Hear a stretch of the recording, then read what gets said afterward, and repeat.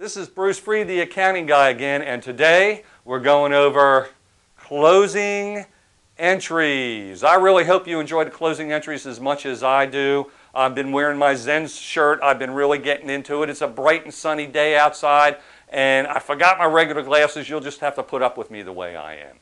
But anyway, let's get into the 4 closing entries. So let's take a look at the closing entries. Now I want to go back to the original worksheet that we had in the last class. And what I do want to remind you of is that this is really the starting point for our 4 closing entries. Now the importance of this worksheet, the other thing that I did not mention the last time that we went over them, was that the worksheet's importance is that once we complete it, we have all of our numbers in one place to complete our financial statements. See, we have this column called the income statement column.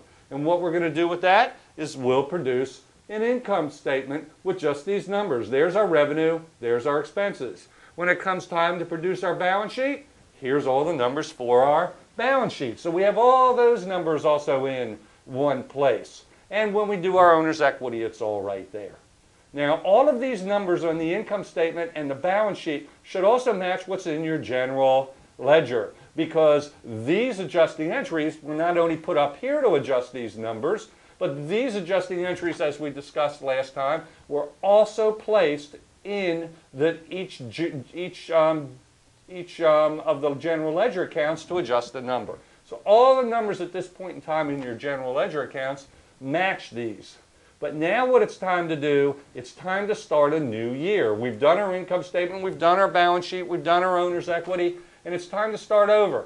And what we have to do that is that we need to take all these income statement numbers and turn them back to 0, because we want to start accounting for all of our income for the whole year all over again. We want to account for all of our expenses for the whole year over again. So it's almost like, so what the closing entries do is they turn all these numbers back to 0.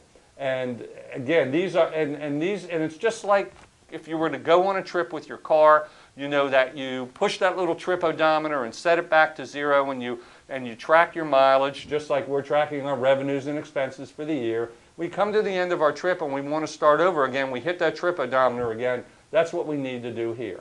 Now these accounts here in the income statement column are called temporary accounts, because what happens is at the end of the year we are going to turn them back to 0. They track our information and then we turn them back to 0. These balance sheet items we do not want to turn back to 0. They're called permanent accounts, because if we have $15,200 worth of cash at the end of the year, it's also going to be $15,200 worth of cash the very next day of the beginning of the year. So these are called permanent accounts. We will not turn them back to 0. But how do we go about doing that? Well, the one thing that we do is we use closing entries. And so our starting point would be, I always tell students, is take your finger and put it at the top of the income statement column and run it down the credit side. And as you can see, we only have one account, but you could have multiple revenue accounts. What do you have to do to all these accounts that are credits to make them turn into 0? And the answer is you would have to what? Debit them. So that would be our first closing entry. I have a general journal here, similar facsimile here to a general journal. As you can see, I have the account titles and the explanation and the date. And the first thing that I would do then, in this case we're working as of October 31st, because we're only turning a month, but it could be a year. We put the date, and then right next to the margin, because we're going to, everything in the credit column we need to debit. Well, this is a what? This does say service revenue. So we'll debit the service revenue account, $10,600. We'll get back to these numbers right here in a few minutes. But there's the debit of $10,600.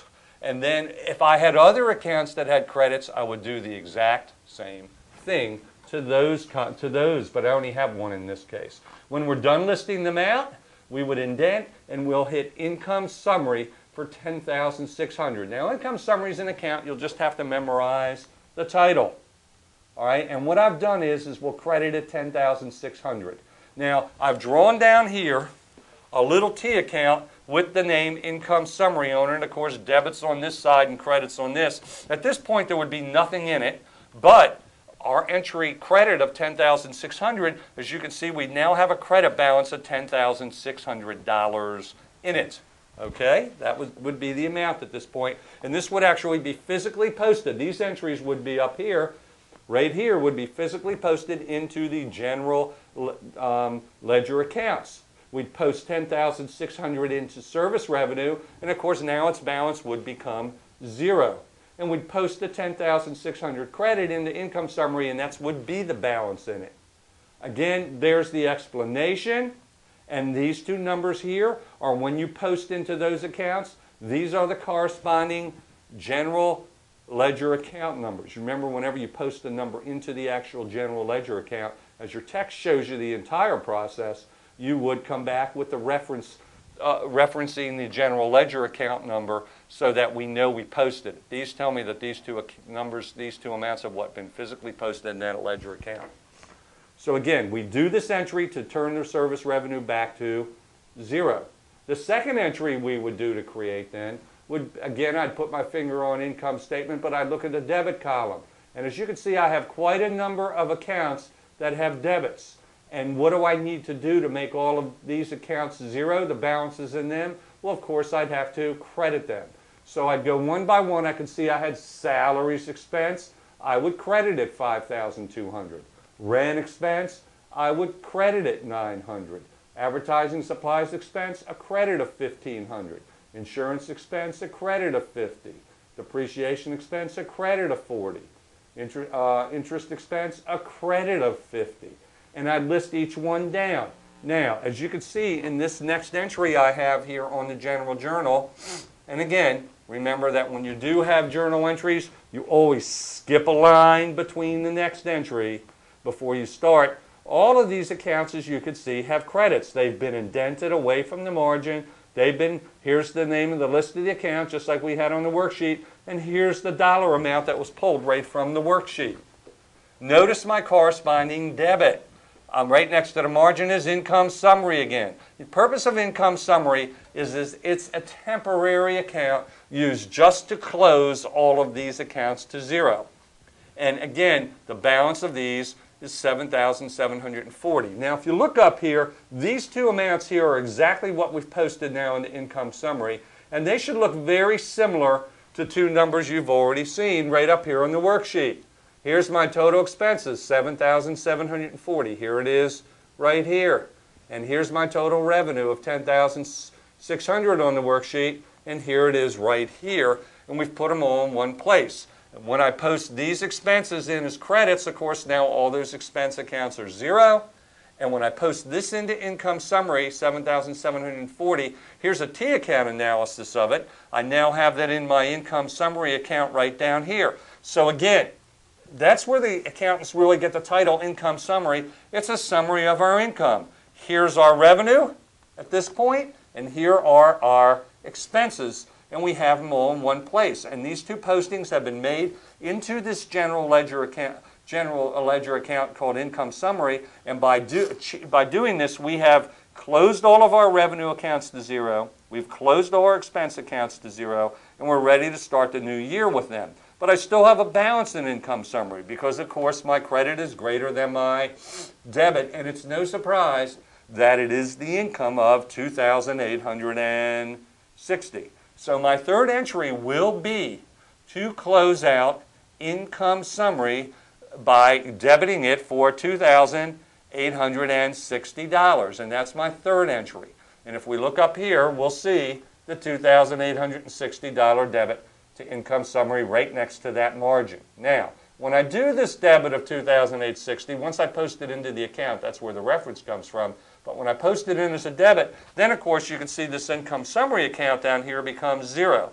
And as I said, it was a temporary account. It was a temporary account to close out all of our revenue to 0, our expenses to 0, and now what we're going to do is when we close it out with the amount of net income we have, notice what we credited into on this journal entry. We indent and we credit C.R. Bird Capital. Because if you recall, since the very beginning of this course, revenues and expenses increase and decrease our capital during the course of the year. So that's exactly what we're doing here. We are taking the net effect of the revenues and expenses and putting them into the capital account.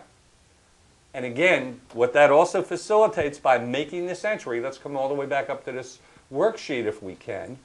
Here's that 2,860 being thrown in here as a credit. That's really what it's representing, because see, this column was out of balance by 2,860, and that represented the income. And by making that journal entry 3 below, we're taking this 2,860 and really throwing it onto this capital account, because that is what our capital account is at the end of the year. Okay?